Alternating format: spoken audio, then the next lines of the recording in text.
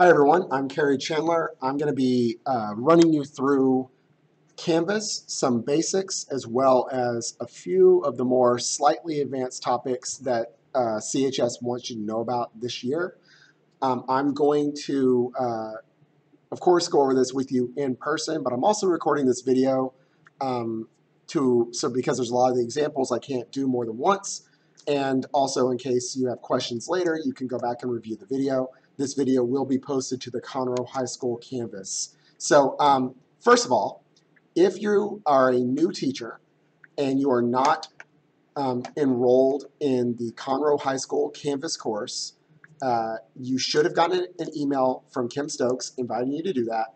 And if you haven't, you need to email Kim Stokes and let her know that you haven't been invited to that course, because that's where all pertinent information is going to be for you.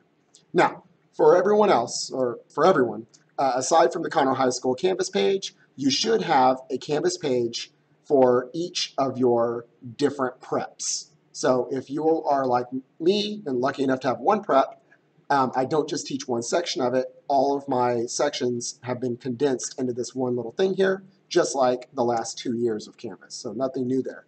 If you're seeing a course from last year instead of your new course, the way you go to see the new course and what courses you want to be able to see is, once you've logged in, you click this little button right here that says Courses, and it will show the courses that you have starred. And by that, when I click All Courses, you'll see that we have you have a bunch of courses, past enrollments, all that stuff, and you just choose which ones you want displayed on your dashboard, Conroe High School, and whatever else, and you click the little star, and then when you go to your dashboard, which is your landing page when you log in normally, you'll now see those things. So we're going to look at, I have not set up my class yet, so I'm going to do that right here in front of you. So there's a lot of stuff you can do. I'm lucky enough that I've did this last year. So if you are in the situation where you taught the course last year and you're going to mostly use the course as is, or even if you're going to change a lot of stuff, this is still probably your best first step.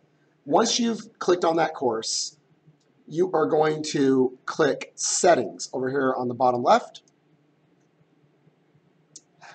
You're then going to go right over here, and on the right, you have some different things here. And what you want to do is click Import Course Content, not Export, Import. Import Course Content. For our content type, we are going to select Copy a Canvas Course. All right, now we're going to search for a course. So if we have a team member who has already added us to their class and we want to copy their course, we can just find that course. It'll be listed here. I'll show you how to do that in a little bit. But if we're copying our course from last year, which is what I'm doing, I'm going to find that course. In this case, it is 17-18 Semester 1. So, and that's the class right there. So I click it. All right. Now, at this point, I can select specific content, or I can copy over all content. If you can do all content, you're done. But I'm going to show you select specific content and show you what that looks like. So I'm going to choose select specific content. I can click adjust events and due dates, and it'll move those things for me. But then I've got to say, okay, well, the beginning date last year was the 9th. Beginning date this year is, I don't even remember, what is it, the 15th? Okay, so I'm going to say 8/15/18, and I shouldn't have to put in any of that stuff, or I can click this and just choose it. Either way, done. And I'm going to choose import. All right, so at this point, it says waiting for selection, select content. I'm going to select my content here. So I'm going to keep the same course settings from last year. Mostly what that affects is, if you can see over here, I've got some stuff gray, some stuff black. This is, if it's black, it means the students can see it. If it's gray, it means they can't. And right now, it's at the default of what Canvas decides students should be able to see. But I changed that, and so I'm going to click course settings and change that. I'm going to also choose syllabus body. And then I'm going to look at my modules. So I don't know if I'm going to use all the 6 modules, so I'm going to click the little arrow. All right, and I'm going to keep all these modules, and we'll click my little checkbox, and that's it. So there I go. So I've picked my content. Now I select content, and it says queued. Now it says running, and it's going to go ahead and copy the content for me. All right, and it's done. So now if I click home, I'm going to see what my class looked like last year, the last time I edited it. So there we go. I've got my course as I built it last year. There's still things I might want to change. Right now it is unpublished, but if I feel good about it, then I'll go ahead and click publish. So the next thing I'm going to show you, this year, Conroe High School, and I believe the other high schools, are moving to put our lesson plans in Canvas. Now, I know a lot of us have just gotten used to using Forethought, or hopefully we've been using it for a while. That does not mean that you have to stop using Forethought. If you like using Forethought, it's fine. What I'm going to do is I'm going to show you first how to add your lesson plans to Canvas, and then I'm going to show you how to use your lesson plans from Forethought in Canvas. So, first of all, your department chair should go over with you at your department meetings, or maybe already has, how your department is going to handle lesson planning this year. So do whatever they said. But in terms of how to get into Canvas, is just going to be uploading a file. So to do that, what we do is we go over here to Files. We should, in our course, create a folder, and we'll call it Lesson Plans. All right, now, this folder called Lesson Plans, right now, students can see that. And if you are fine with students seeing your lesson plans, good for you. But if you're not, what we do is we go over here to these 3 little dots, and we choose, oh, no, not the dots, I'm sorry, the little check mark. We choose a little check mark where it says Published, and we change it. We don't unpublish it. We change it to Restricted Access. And we are going to set that as hidden. Files inside will be available with links. So, okay, update. Good. Now I've got my little folder. We'll click in my folder. To upload a file, you click Upload, believe it or not. Whatever file you're going to put here, you just upload there. Easy. All right, Word file, whatever. If you still want to use Forethought, though, what you can do, go to Forethought, find the lesson plan you want to do. I'm going to click this week. This is my week 1. I'm going to go to View Weeks Plans. And then I'm going to choose to print this. So I click Print Plans, print the week's plans to PDF. It made a little report here. I'm going to open up this report just so we can see what it looks like. And there's my week's plans as a PDF. Easy file. All right.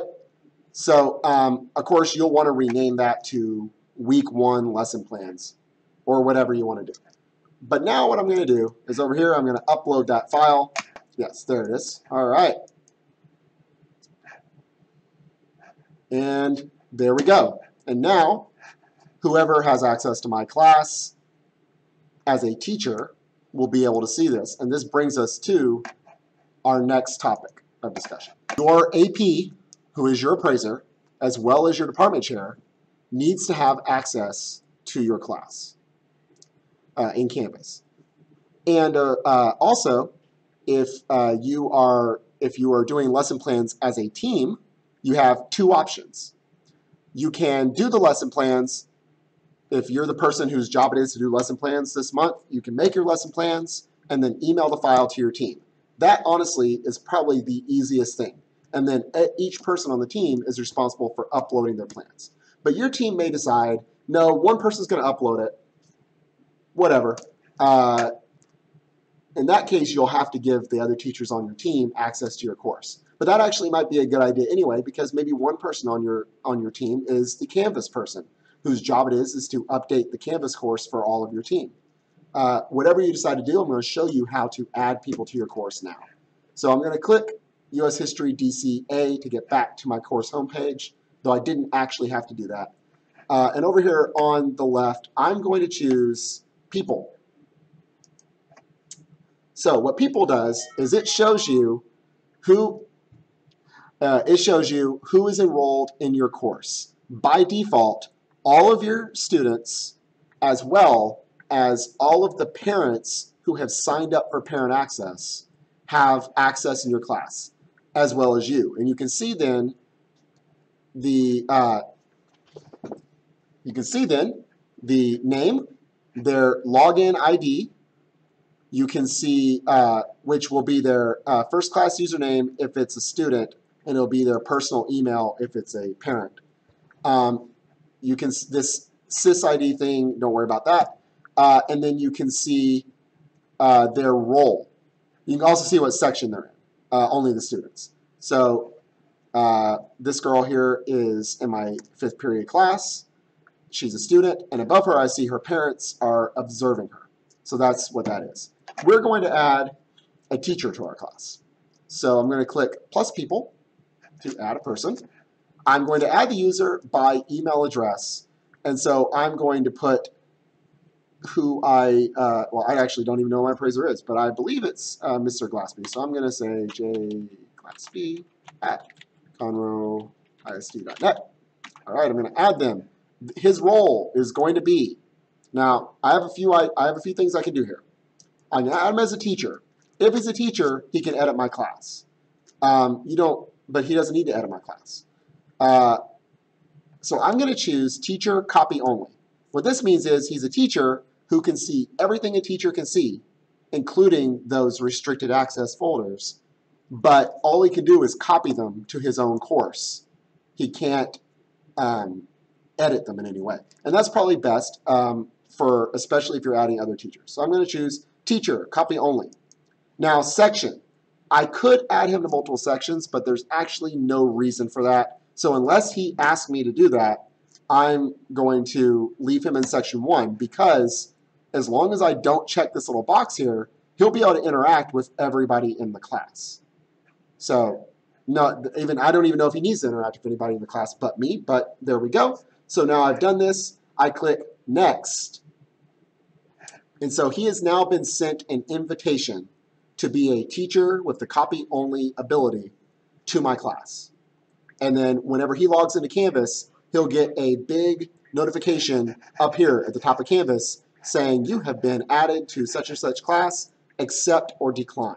And when he clicks accept, he will now be shown as one of those. So I click add users, and that actually sent the request. So now if I go down, I'm going to find, so there I am, teacher.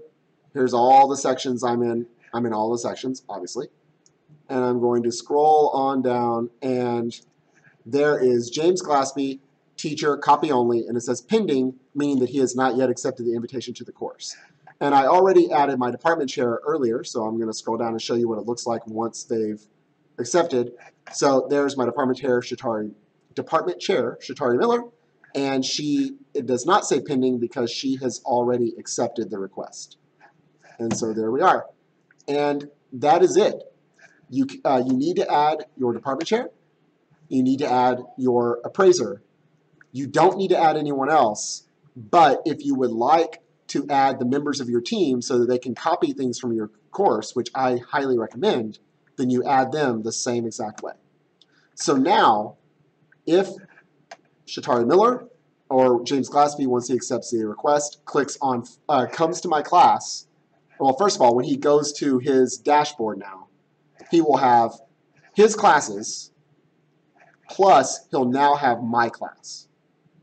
And so then if he goes to my class and he clicks files, he will see a folder right there called lesson plans. And when he opens that folder, he will see my first week's lessons. And I'm going to change the name right here to week 1 lesson, or just week 1. There we go. So there's a lot of other stuff you can do with Canvas. I'm going to not show you all that right now. That is something for future trainings. But just to give you a quick idea of the things you can do, You can create quizzes, which I don't have any quizzes for this particular class, but you can create quizzes that self-grade themselves. You can add files, of course, of all sorts of different things, as you see. You can, modules is where I like to put my class structure there, so you can see everything. My students have access to my PowerPoints, they have access to their assignments, they have their test is just, that's not an actual test, it's just telling them the test is that day, and so on. Everything they need for the whole year is right there. And of course, let's see if it, I think it might have actually published the course. Yes, and now it's published. So there you go. That's it. If you have any questions, email me. My email address is kwchandler@conroehighschool.net. Thank you.